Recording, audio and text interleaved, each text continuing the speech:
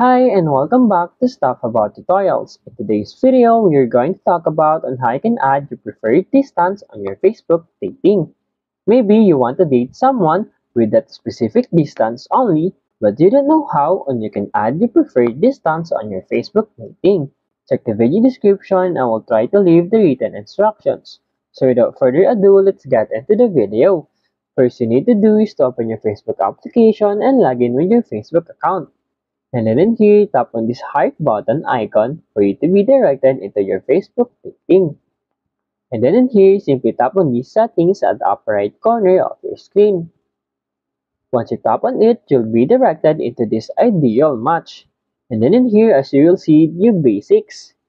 In here, you will see distance from you. Simply tap on it. And then in here, as you can see, how far are they from Naga from Sir. And then in here, simply tap on this drop down button to select your preferred distance.